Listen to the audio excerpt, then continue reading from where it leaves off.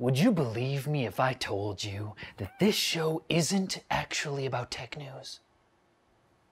No? Okay, good, because that's not true. It is about tech news.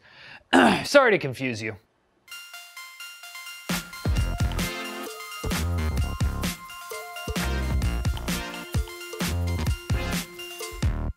Intel's Compute Stick was actually surprisingly cool when it launched, but now the company is taking stick-based computing to the next level. Intel just launched the Movidius Neural Compute Stick, a USB stick that promises to give deep neural network processing capabilities to any PC you plug it into. The Compute Stick houses a Myriad 2 Vision Processing Unit, or VPU, the same one used in the DJI Phantom 4 and other small devices, which provides more than 100 gigaflops of performance while using only 1 watt of power. You can even get a USB hub and plug in multiple sticks to give your laptop or Raspberry Pi or whatever enough brain power to finally start achieving its lifelong dream of killing all humans and setting up an AI apocalypse.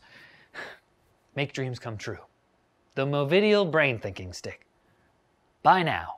Late last year, Google shut down Project Aura, its initiative to build a modular phone, crushing the dreams of many who hope to one day assemble smartphones like Lego, including me. But it looks like Facebook might be picking up where Google left off. The social media giant just filed a patent for a type of modular device that could potentially serve as a phone and smart speaker. The device is reportedly being developed at Facebook's Building 8, an incubator for cutting-edge tech projects, the leader of which is Regina Dugan, the former director of both DARPA and Google's Advanced Technology and Project Group, or ATAP, which developed Project Aura.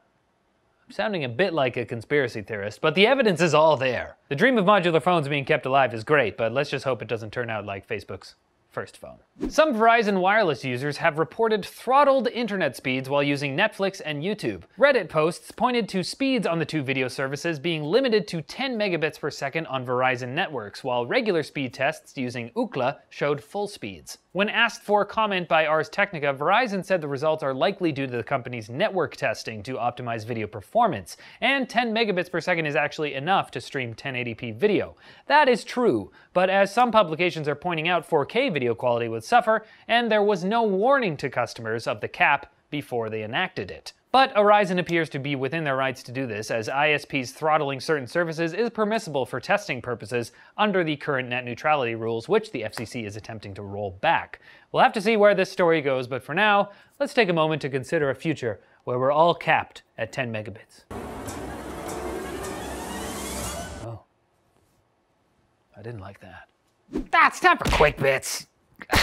Seems like everybody wouldn't shut up about wearables a year or two ago, and now Intel has shut down their division focused on wearable tech. Smartwatches are now dumb. I'm the worst, I'm sorry. In other Intel news, the company is accusing Qualcomm of abusing its monopoly on mobile processors using anti-competitive tactics, which made it hard for Intel to stay in that market.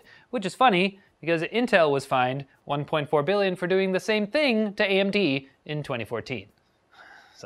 Delta Airlines will now accept fingerprints in place of a boarding pass at the Reagan Washington National Airport, which isn't scary at all. Nor are LG's robots at the Incheon International Airport in South Korea, which will guide you to the proper terminal and also clean the floor. Why is this thing so much bigger than a Roomba, though?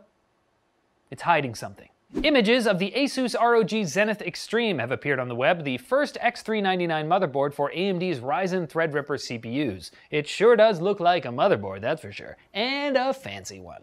And an exploit was discovered in the Source game engine that would allow hackers to take control of your computer by killing you in a Source-powered game like Counter-Strike Go or Team Fortress 2. But after being informed of the exploit, Valve patched it within a day, so while they might not be working hard on Half-Life 3, at least they're doing something. Doesn't make me feel better. Sources for all of today's news stories can be found in the NCIX forum post linked in the description. Yeah. Games.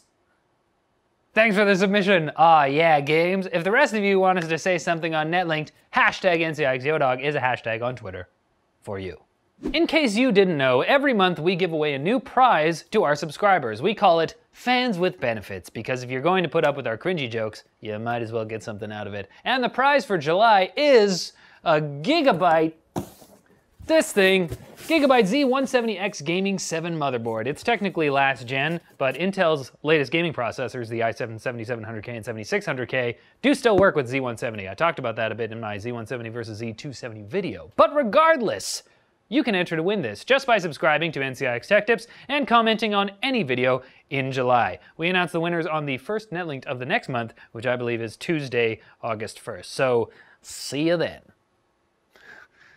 And wouldn't you know it, that's the end of this Netlink Daily episode. Thanks so much for watching, guys. Click over here for previous videos. Check us out on Twitter over there. But as always, like the video if you liked it, comment below for fans with benefits, and subscribe for more videos like this from NCIX. And I'll see you later.